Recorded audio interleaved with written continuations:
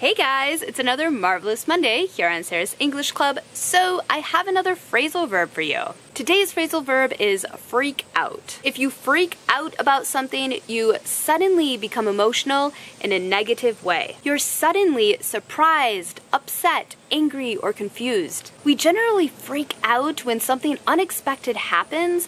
On my way to the airport, I realized I had forgotten my passport, so I freaked out. Here's a short clip from the popular American TV show Fuller House, where one of the characters is freaking out. Do you know where Aunt Stephanie is? She's out of town.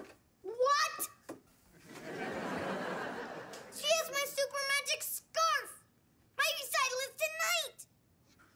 I'm about to freak out. Ah! Okay guys, this was our phrasal verb for today. Learn it, practice it, use it, and I'll see you all again next time.